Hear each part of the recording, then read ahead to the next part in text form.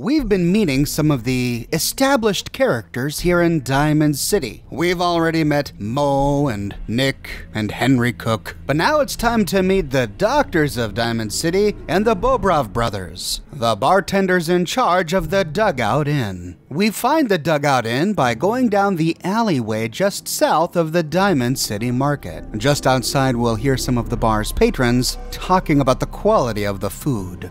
Can't believe you eat that food. Only one thing worth buying in the Dugout Inn, and that's the booze. Man's gotta eat. What can I say? A real Diamond City boy eats at the noodle stand. This bar and restaurant is built into one of the stadium's old dugouts. Just outside, we see a couple of ruined lockers and cement blocks, and a big sign to Dugout Inn. Heading inside, we hear the proprietor try to tell a story to one of his patrons. Vadim, I need to talk. Just a minute, Yefim. I am in middle of story. So then, I am crossing river, right? Wearing nothing but a smile. When out comes the most dangerous of all sea monsters, a Mirelurk. A Mirelurk? Come on. That's like 2 out of 10 points of danger tops. Now, if you want to talk something really deadly. Vadim! I forgot you were there, Yefim. What is it? You know what? Never mind. I'll handle it myself. Overhearing this initial conversation tells us a lot about the Bobrov brothers. Vadim appears to be the dominant personality between the two, and when he heads back around to the other side of the bar, we can start a chat. See this bar? I killed a man for it. No, I kid. He is dead, though. Now, let me know when you're ready to order. So, this your bar? Damn straight it is. My brother Yefim and I make the best moonshine in the entire Commonwealth. We call it Bobrov's Best. Had to start renting out rooms just so customers had a place to safely pass out after drinking it. So he makes his own moonshine. Well, we better check some out. I'll take a look, sure. That's what I like to hear. We find this home-brewed moonshine, Bobrov's Best Moonshine. It gives us 1 charisma and 1 strength at the cost of 1 intelligence, and it increases our maximum HP by 25 for a short period of time. For the moonshine, they use old bottles of Rooster's rum. We find these bottles of Rooster's rum all over the wasteland, and they're even a component of the Nuka bomb drop. Looks like Vadim and Yefim just collect these empty bottles and fill them with their own moonshine. We can then head on over and talk with his brother Yefim. The brothers like to stand and smoke in this smoking spot, and it looks like they also have a little hotel business. Oh, a customer. Need a room? What's the story with this place? Not much to say. We sell food, drink, and rooms. Mainly for traders that come to the area. My brother Vadim runs the bar. Scarlett's our waitress, and she helps me keep the rooms clean. As much as they can be. Deal. You're in room 2, just through the door. We can use this opportunity to explore. Heading through the door that he motioned to, we find a long hallway. Opening the door to room number 2, we find a large room, but it's sparsely decorated. We can sleep in the bed and safely store our belongings. Turning right and going around the corner, we see a big broken Nuka-Cola machine with no Nuka-Cola inside. At the end of the hallway is room number 3. I'm not sure who's occupying this room, but the containers and bed are set to owned. Retracing our steps and going down the hallway, we see that it opens up to a door that leads back to the main bar. Here we find an empty Etotronic against the wall, and to the east we find a door marked number 1. But this isn't a hotel room, this is an office. The Bobrov brothers have a ham radio on a desk, but interestingly no terminal, so they must do their business by pen and paper. The customers tend to congregate around the couches and chairs in the middle of the room. Here we find a Porta diner, and it's just not my luck today. And turning down the hallway, we find a bounties board. Here we can pick up bounties earlier in the game. Sadly, later in the game, we don't find many bounties here. We can then chat with some of the patrons, see what they have to say. Newcomer, huh? Talk to Abbott at the wall if you want a history lesson. You read the paper? Damn synths. Hiding among us. God, even the sky isn't safe. Did you see that blimp thing? The Brotherhood of Steel? Who are they? The wall's sure looking good lately. Guess Abbott found some more paint. Whatever it is, leave me out of it. Don't bother, pal. I ain't seen nothing, I ain't heard nothing. If you don't live here, you ain't nobody. Got it? Whatever you want, I ain't got time. Many of the other merchants like to hang out at the Dugout Inn, including Becky Fallon. Hey, Becky. Ever been up in the stands? Let's just say they can afford a lot of clothes. And it's here where we'll find Darcy Pembroke, depending upon how we resolved the quest between she and her husband. I don't know what Paul did, but Henry won't even let me in his bar anymore. Most of these guys have standard Diamond City dialogue, but we do find one man with unique dialogue. His name is Hawthorne. Hey, what's your story? Mercenary? Caravan guard? Wrong on both tries. I can usually spot a hired gun on the first look. Maybe you just give off an armed and dangerous vibe. Blood, bullets, and money. All the way. Right? Well, maybe not so much the blood part if you can help it, but I hear you. I try to protect people, if that's what you mean. Hey, I'm all for the noble road. You know, as long as I'm getting paid. And maybe if there's a beautiful brunette involved. What's your name? Hawthorne. And you are definitely from out of town. I know every settlement from both sides of the Charles River, and I've never seen you. Anyway, I'm just kicking back and sharing stories while I'm between things. I've been all over, seen vaults, pre-war ruins, and plenty of monsters. You've been to a vault? Yeah. Ever heard of Vault 81? They're standoffish, but every once in a while, they'll let new people in. Let's hear your best monster story. I'm from Diamond City. You want to talk something really scary? It's the Institute and their synths. Don't go to University Point. Trust me, you don't want to know what they're capable of. So you explore old ruins? Last place I was going to check out was Salem. Real old town far to the north. Never made it, though. Got a bad feeling about that area. See you around, Hawthorne. Yeah, take it easy. Happy to share the benefit of my experience. As long as you don't mind me glossing over all the embarrassing parts, you know. And that's really all we get from Hawthorne for the rest of the game. He's useful for pointing out a few interesting locations on our Pip-Boy map earlier in the game. The waitress of the Dugout Inn is Scarlet. We find her either walking around taking orders, cleaning, or smoking cigarettes. Hey, Scarlet. Hi there. You can order drinks and food here or at the bar. Who owns this bar, anyway? The Bobrov brothers picked this place up a few years ago.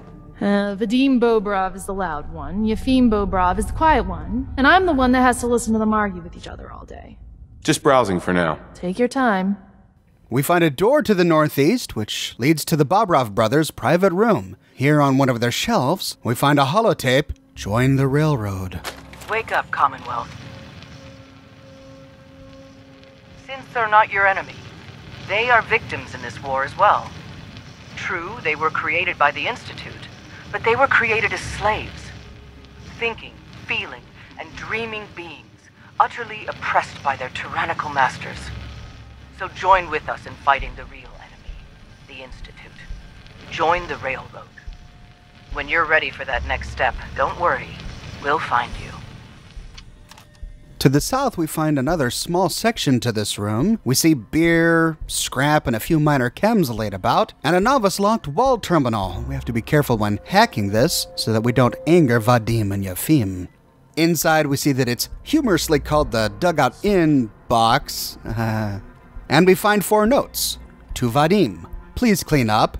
Vadim, please at least do your part of the cleaning and keep the bar tidy. Scarlet already cleans half the rooms, the tables, and the patio. I do the rest. May I remind you that I am not mother, yes? Yefim. In the next one, to Vadim, please lower voice at night. Vadim, we are running a hotel, yes? People pay to sleep here. Is closing the bar at the same time every night not possible? Sometimes guests still hear you laughing with bar customers well into the early morning. You are anything but quiet. At least keep it down if you insist on serving drinks at all hours. Yefim. And the next one, to Vadim, please pay your bills. Vadim, I do not mind paying bills for our business, but I am not your accountant. Every time you go shopping, you tell merchant to bill the dugout. Then, I have to pay them off or we both lose everything. We are in this together, yes? Then why am I the only one who keeps personal finance from professional finance? Yefim. And in the final one, to Vadim, read these notes. Vadim, I try to talk. You brush me off. You say put what I want on the terminal and you will get to it. But then you never read what I write. Can you not understand how maddening this is? You will not even read this, will you? Father was right. Heavy is the back that carries 2 loads. Yefim. Poor Yefim. The brothers may be twins, but they have completely different personalities. Sadly, I think before Vadim will change his behavior, he'll have to suffer the consequences for his poor life choices. Heading out, we can finish exploring the Dugout Inn. We find a small kitchen made from the old Dugout showers, but we don't find any food, no store of goods. It's incredibly sparse. Heading out and turning west, we see some barriers set up. To the north is a laundry room. Not sure if these work. We don't find any clothes inside, just a couple of bobby pins and a wrench, strangely enough. And then down the southern hallway, we find an advanced locked door. Thankfully, this hallway is pretty secluded. We can get away with picking it. Inside, we find a small stash of chems, some ammo, and a little bit of scrap. Nothing terribly exciting, though I suppose it's a great way to get a hunting rifle at earlier levels. Well, we've met the guys that can cause addictions. Now let's meet the guys that can cure addictions. To do so, we need to head to the marketplace and then check out the platform to the southeast. Here we find stairs leading up to a chemistry station where we find the proprietor, Dr. Soon. Doctor? New patient. A new file to open. Do you have a legitimate medical concern? Or is this about our facial reconstructive services? Facial reconstruction? What's that? It's Doc Crocker's specialty. If you're interested, talk to him about it. Just head through the door with our logo on it. Now, if you have an actual medical problem, speak up. So what kind of treatments are common around here? Bandaging wounds and cleaning radiation exposure are the most common things you outsiders usually ask for. That and kicking a chem habit. He said check out the logo on the nearby door. Going around the cigarette machine, we find a big logo on a red door leading down to the Mega Surgery Center. We find ourselves staring at a picturesque scene because we're standing at the top of the stairs, so heading down to the bottom, we find a small little space. Here we find blood splatter on the ground and a man in a lab coat wearing goggles. And of course, he's smoking. Hey, Doc. A new face. Strong, but not perfect. For a nominal fee, Doc Crocker can give you the looks you've only dreamed about before. Wait, what are you gonna do to me? I'm proposing surgery. Not just any surgery. Facial reconstruction surgery. Safe and instantaneous. New jawline, new eye color. Remove scars, add scars. A new you. A more perfect you. That'd be great. You won't regret it. Just sit down in the chair. To change our appearance, we activate the chair. We can then go through the same menu we went through when making our character. And that's the last we hear of the Bobrov brothers and Dr. Soon and Crocker, until we rescue Nick Valentine. After rescuing the detective and joining his detective agency, he invites us to explore his existing case files. We find one lying on his desk. This is the case file for Earl Sterling. Case Earl Sterling's disappearance. Client Vadim Bobrov. Another disappearing act to unravel. Earl Sterling, 25-year-old bartender at the Dugout Inn. One of the owners, Vadim Bobrov, noticed that Earl hadn't been into work for a few days. Security was called in. No investigation, of course. The Institute took him, is the unofficial word about town. Like always, Vadim came into my office, half drunk, with a sob story about how he and Earl went way back, and that he just can't believe that Earl would get snatched up by the bogeyman. My gut says he is right. Earl didn't have any enemies, at least none with motive enough to kill the guy. Not living with anyone either, so I'll have to see if Vadim or someone else at the Dugout has his keys. I'd rather not have to explain to security why I was picking the lock on Earl's door if I slip up and get caught in the act. The Earl Sterling case. Apparently Earl just up and disappeared one day. No one's seen him since. With that, we begin the quest, The Disappearing Act. We must now track down the whereabouts of Earl Sterling. You know, I always got the sense Earl was interested in me. Figures he'd be the one to run off. Earl couldn't have been taken by the Institute, right? Why would they want Earl? Poor Ellie. Well, at least she still has Nick. Now, the case file said that Nick had planned to talk with the Bobrov brothers at the Dugout Inn to find a key to Earl's place, so he wouldn't get caught by security. Heading back to the Dugout Inn, we can first talk with Vadim. Earl Sterling used to work here, right? Poor Earl. Gone just like that. Such a good bartender. Good friend. Oh, terrible with women, mind you. Bull in china shop with them. You with Valentine's detective agency? I forgot to drop off Earl's key when I hired you people. Here, I hope you find out what happened. Security does nothing but yell at me for asking about it. I got a bar to run. Let me know if you want something. Nice accent, Boris. With that, he gives us the key to Earl's place. But let's see if anyone else knows anything about Earl Sterling's disappearance. Heading on over to Yefim. Did you know Earl Sterling? One of my brother's old friends. Oh boy. The way those two would go on about girls, you'd think Vadim is loud now. Earl was a horrible womanizer, and I warned him more than once to leave the staff and customers alone, but my brother always stood up for him. Honestly, kinda glad he's gone. Wouldn't shut up about the new face he was going to get at the mega surgery center. Vain till the end. Anyway, did you want a room? What a rat hole. Well, Yefim didn't seem to like Earl Sterling. Is that motive enough to kill him? Finally, we can talk with Scarlet. Did you work with Earl Sterling at all? Oh, yeah, Earl. Ugh. I mean, I know I shouldn't speak ill of the missing, but that guy needed to get out more. You'd think a bartender would be smooth, you know? Charming? Not Earl. He tried so hard, too. Way too hard. The real sad thing? He thought it was his looks. Kept talking about getting a new face over at the mega surgery. Wouldn't have helped. Anyway, I can take your order whenever. So the problem with Earl Sterling was his personality, not his looks. Almost sounds like he tried to hit on Scarlet one too many times. Could she have become furious and flown off the handle and accidentally killed the man? Well, perhaps we can find more answers when we explore his house. We find it really close to the Dugout Inn. Just head out the main door, turn right down the path, and it's the first house to the right. Now that we're inside, we need to search for clues. Strangely, the items inside are not set to owned. We can loot all of this without stealing. This is a bad sign. Does this mean the poor guy's dead? After looting the chems and the cooler on the shelf, we can turn west to explore his living room. We find a toolbox on a cabinet and then a couch next to a dresser and a whole bunch of other containers, but they're all empty. There's not much here. His biggest stash seems to be a big pile of cigarettes and booze on a pedestal in the middle of his room. The man certainly wasn't living the high life here. Heading upstairs to the next level, we find more empty containers. We find a cigarette machine that's empty, but a dresser filled with ammunition, a little bit of money, and scrap. The biggest find is in the duffel bag at the foot of his bed. We can walk away with missiles and some plasma ammunition. The bed is also not set to own, which means we can sleep here, and possibly even use this place as our own player home. Unless, of course, we find him alive and well, which is still totally possible, right? But wait a minute, we're here for clues. What did we miss? I didn't find anything.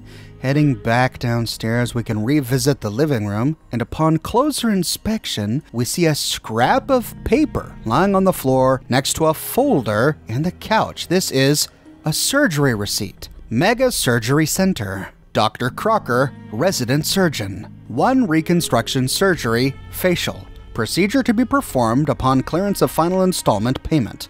Patient, Sterling Earl.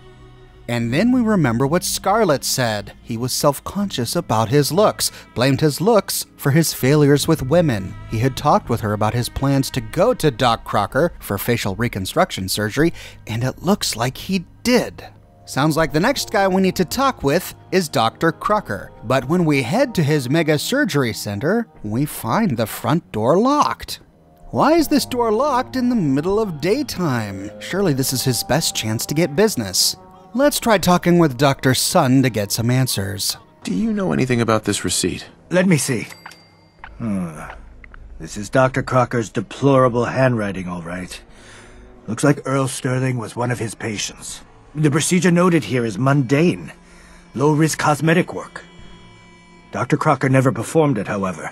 Said Earl vanished before he paid. Anyway, we should get back to your immediate medical requirements. Where is Doc Crocker? Last time I saw him, he had to get something out of the surgery cellar. Probably just had to wash some needles or move some storage around. Now, I must insist we talk about your medical needs. I need to get into the cellar, Doctor. What does this look like? A public outhouse? You know what? Don't answer. Why on earth would I let you down there? At this point, we can pass 2 speech checks to get what we want. Look, I need to get down there. Now, are you gonna help me, or not? No. There's no need for that. You want to visit a basement? Fine. Here. Just don't touch anything. Please. I'm investigating a missing person, Doctor. And I think the trail leads to your basement. A missing person? You're talking about Earl, aren't you? You can't honestly think... You know what? Fine. If it'll put the matter to rest. Here. Go see for yourself. But if I find one instrument out of place, you'll be getting the bill. Or we can bribe him with 100 caps. Could 100 caps change your mind? 100 caps? To visit our basement? Well, I guess there wouldn't be any harm. All right. Here, the key. Just don't touch anything down there. Understand? Another way to get the key is to look towards the cellar. There we find a big smudge of blood. There's an awful lot of blood leading into the surgery center basement. Should try and find a way down there. After having seen the blood, we can mention it to Dr. Soon. But this is a much harder speech check. Care to explain all this blood leading to the cellar? Dr. Crocker must have tracked some fluids when he went down into the cellar. He's sometimes not as fastidious as I am between surgeries. Here, the cellar key. Go check for yourself. I'm sure you'll find there's nothing going on here besides medicine. With the key in hand, we can enter the cellar. Oh, Earl. You've really been a handful, you know. But I think we're just about done. Our little mistake is finally going to be corrected. Oh, naughty. You're not supposed to be down here, but that's okay. I can fix that. I can fix anything. Yeah, you fixed things, all right. Fixed yourself some time in a Diamond City jail cell. Jail cell? You don't get it, do you? Doc Crocker isn't going to jail. He's going to go back to his surgery, where people love him. And they love him because Doc Crocker never loses patience. He just makes people happy. Put down the gun, Crocker. It's over. Over? For Doc Crocker? Why would it be over for the brilliant surgeon everyone loves? Take it easy, Doc. Let's talk about Earl. I didn't mean to do it. You have to believe me.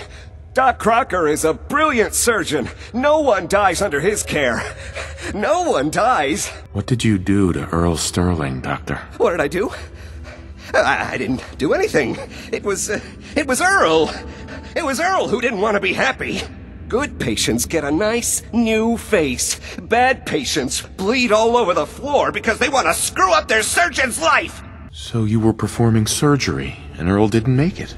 Is that it? I, might have had just a bit of jet before operating. So I nipped a few arteries I shouldn't have. Who hasn't? But I'm a problem solver, you see. I knew if Earl disappeared, everyone would just think the Institute took him. Why would people think the Institute took Earl Sterling? That's what they do. That's what they've always done. As long as there's no body, everyone just assumes.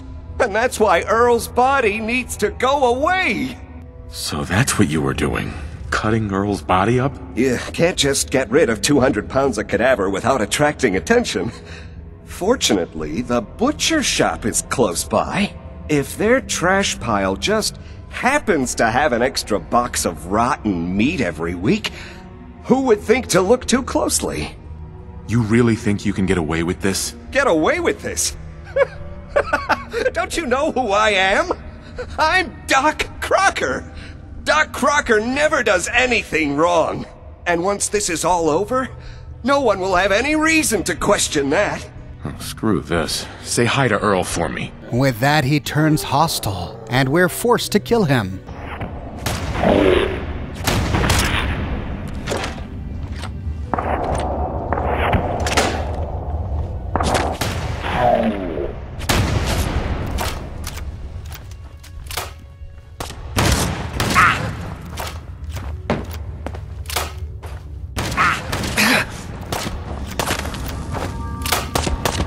I can fix anything. Alternatively, we can pass 2 difficult speech checks to say, You've killed a man, Doctor. You're going to pay for it. Put the gun down and come with me. I did it, didn't I? I killed a man. Oh God. There's so much blood. So much blood all over me. You made a mistake, but you can still do the right thing, Doctor. Just think this through. You're right. There's one thing I can do. Only one thing is going to make this all better. I can fix anything. In which case he commits suicide. There's no way to resolve this without Dr. Crocker dying. But Dr. Soon hears the commotion and comes on downstairs. What's going on here? Is that Dr. Crocker? I think you owe me an explanation. What happened here? Take a look around for yourself. You'll figure it out. That's Earl Sterling's body, isn't it? You owe me an explanation, Doctor. Your partner was cutting Earl Sterling up into little pieces. Cutting him up into... Why would he? Did you know what Doc Crocker was doing down here? Somewhere in the back of my mind, I knew he had gone through with the surgery. So, Earl didn't just vanish. The procedure went badly, and Dr. Crocker was just trying to cover it up. That explains a lot more than I'm comfortable with. Dr. Crocker always cared about his reputation, but this isn't human. You didn't know. It's not your fault. Of course it's not my fault. That moron and his damn appearance over practice mentality. Now 2 lives have been lost. It's disgraceful. Well, it's over. That's that. It's over? The most well-respected surgeon in Diamond City is dead, his patient is in pieces, and all you have to say is, it's over? You let this happen, Doctor. You could have stopped this. You're right. I should have known Dr. Crocker wasn't in any condition to continue practicing medicine. I should have known he killed Earl. What are you gonna do now, Doctor? Now I have a report to file, a mess to clean up, and a lot of explanations to give to our patients. You should get going. A medical professional should be the one to handle all this contamination. Doc. I'll be informing Diamond City security about what happened here. Everyone will know what Dr. Crocker did to Earl. All of the items here are still set to owned. We can't take them without stealing. But we can loot Doc Crocker's body. On his body, we find 2 keys, one to the cellar and one to his own house. On Earl's body, we find another key to his house, in case we didn't get one from Vadim. And after looting it, the sole survivor has unique dialogue. Looks like it'll be a closed casket funeral. But well, now that we've got the key to Doc Crocker's house, we can go explore it, maybe learn a little bit more about this strange personality. We find his house really close to Earl's. Passing Earl's house and going across the walkway, we find Doc Crocker's house right next to the Science Center. Inside, we see that he must have been a pretty popular man. His living room has a couch, a chaise longue, and 4 chairs set out. He has cigars, wine, and vodka laid out on his coffee table. What a socialite. I suppose we can see why he was so protective of his reputation. And unlike most people in Diamond City, he has a tidy store of food. He has more food on this one shelf than the Bobrov brothers have in their entire restaurant. To the north, we find some containers and Doc Crocker's terminal. After hacking the novice lock, we find 4 entries. The first is for patient Ann Codman. We haven't met her yet. She tends to hang out in the upper stands. She is the woman with a short haircut wearing a full suit who hangs out at the Colonial Tap House. She and her husband own Codman Farms, which supplies meat to Choice Chops. Dr. Crocker treated his terminal almost like a servant robot. We can even imagine this thing having a sultry voice. Have a happy day, Dr. Crocker. Beautiful Ann Codman. Well, I suppose I should say the former beautiful Ann Codman. There's only so much we can do to reverse the ravages of time, even with the miracle of facial reconstruction. Still, a steady customer is the best customer. List of procedures done. Lip augmentation, eye tuck, nose straighten, several age mark removals, and lift work. Various, but who's counting? In the next one, patient Geneva, we remember that Geneva is Mayor McDonough's secretary. She's the one whom we have to buy our house key from if we purchase home plate. Such a perfect specimen. I almost hated to work on her, like damaging a fine portrait. Note, the smell of her hair is divine. She must use something for it. Solomon crafting soap products in addition to chems these days? I must ask him. List of procedures done. Birthmark removal, against my protestations. Well, it's clear that Doc Crocker had a good appreciation for beauty. Still, kinda creepy. In the next one, patient Ellie Perkins. Oh no! Did Nick's secretary come in here for facial reconstruction surgery? The detective's secretary came for a consultation. We'll have to follow up with her, perhaps over drinks.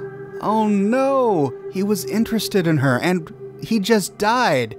The only two men in Diamond City who were interested in poor old Ellie Perkins, Earl and Doc Crocker, are now dead. And we have to go back to Ellie to tell her this. In the final one, patient Abbott? Now this one was a surprise. Old Abbott. Now there's a man of few words. List of procedures done. Nasty scar across the abdomen. Rebuffed any attempts to question where it was from. Easy enough to remove for a man of my talents, however.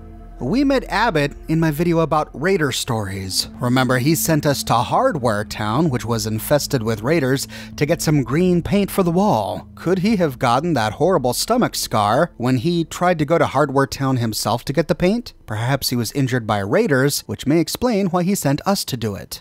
Even though Doc Crocker is now dead, everything else in his home is set to owned, which is strange because Earl Sterling was dead when we explored his house, and yet we were free to loot it all. We find considerably more loot here. A couple of first aid kits, an ammunition box, and his house is much larger, with 3 floors. He had his own laundry installed, and on the 3rd floor we find a small loft with a door to a roof. Much like home plate, he had a rooftop balcony, but we don't find any furniture out here. Now that the mystery is solved, we can tell the news to Ellie Perkins. So, you find out where Earl Sterling ran off to? Why was I looking for Earl Sterling again? Well, to help the folks down at the Dugout Inn get some closure about their friend, for one. That, plus a pile of caps when it's all said and done. Earl's not doing a lot of running anymore. Being chopped to bits by Doc Crocker will do that. Crocker killed Earl? Gone as long as he was, I figured maybe raiders or the Institute, but Crocker? Where's the doc now? Rotting in a cell, I hope. Come on, Ellie. You can't really be that naive. Naive? What are you... Oh. Well, he's rotten somewhere. Somewhere? What do you... Oh. He's dead. Now, can I get my caps? Crocker's dead too? Goodness. What a mess. It was either him or me. I had to put him down. Goodness. I'm sorry you had to go through that. Here, take this. Sounds like you earned it. I'll send word along. Let everyone down at the Dugout Inn know what happened. Shame it couldn't be better news. Thanks again for closing this one out. You know, I can't guarantee it'll be any brighter, but we did have another case lying around if you're interested. You remember that one, Nick? The case from Marty? I do. Some loony scheme to make off with a statue of a grasshopper or something. You're welcome to page through it if you'd like. It's in the folder on the cabinet. We find Marty Bullfinch's case file lying on one of his filing cabinets, but we already read this case file and completed the associated quest in my video, Who Was Shemdrown? The full story of Faneuil Hall and the Gilded Grasshopper. You can find a link to that video by clicking here. To finish off, we should probably go back to the Dugout Inn and give some closure to his former co-workers. Heading in and talking to Vadim. Thank you for finding Earl's killer. Can't believe the doctor would do such a thing. Oh well, at least we have liquor to drown our sorrows. Checking in with Yefim. I'm glad you found Earl's killer, but now my brother won't shut up about you. Anyway, do you need a room? And finally with Scarlet.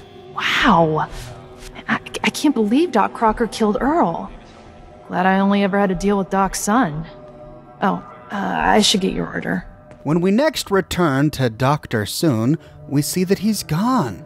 Oh no, not another disappearing doctor. Heading down to the surgery center, we see that it's empty though. He's not here and he cleaned up the corpses. That must mean that he's in the mega surgery center. Heading downstairs, sure enough, we see Dr. Soon here. Doc.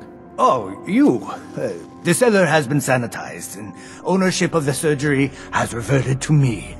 I hope you'll give us another chance. Actually, I was hoping you could do facial surgery. I suppose with Dr. Crocker deceased, someone needs to accommodate the less medically important procedures. Sit down in the chair and we'll get started. Now there's actually a bug here. When Dr. Soon takes over the facial reconstruction part of their business, the first time we purchase facial reconstruction off of him, it doesn't work. He doesn't take the 100 caps from our inventory, and we can't click on the chair. So we have to do it again. I need a new face, Doc. Get in the chair, right over there. But the second time it works. He takes the bottle caps and we can access the chair. I've tried this on 4 different characters in modded and unmodded playthroughs, and it happens every time. So if it doesn't work the first time, just talk to him again, and Dr. Soon will perform facial reconstruction. And with that, we solve the mystery of the disappearance of Earl Sterling. We also meet a cast of great new characters, including Vadim and Yefim Bobrov, whose story is not yet done. We will learn more about the Bobrov brothers, and we will get to know everyone's favorite DJ, Travis Lonely Smiles, in tomorrow's episode. If you want to make sure that you don't miss it, be sure to subscribe and to click that bell notification button. I publish a new Fallout video 6 days a week on a wide range of topics spanning all of the games. You can follow me on Twitter and Facebook to keep up to date with any changes I need to make to my production schedule. And if you like what I do and you want to support me in a more personal way, consider becoming one of my patrons on Patreon. But more than anything, I'm just so glad you're here watching this video with me today. Thank you so much for watching, and I'll see you tomorrow morning, bright and early, when we get to meet the Confidence Man.